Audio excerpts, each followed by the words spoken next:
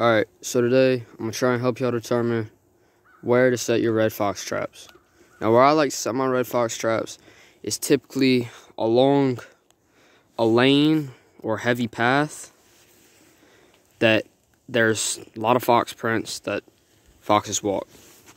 One of my most successful traps is right on that point there where the path curves, and then another one of my spots is out there that leads to a field, and it works very well because there's a path in the middle of the field. So if you can find a spot that has a lot of fox prints and it's a heavy path, I highly recommend that. That's where I like to set.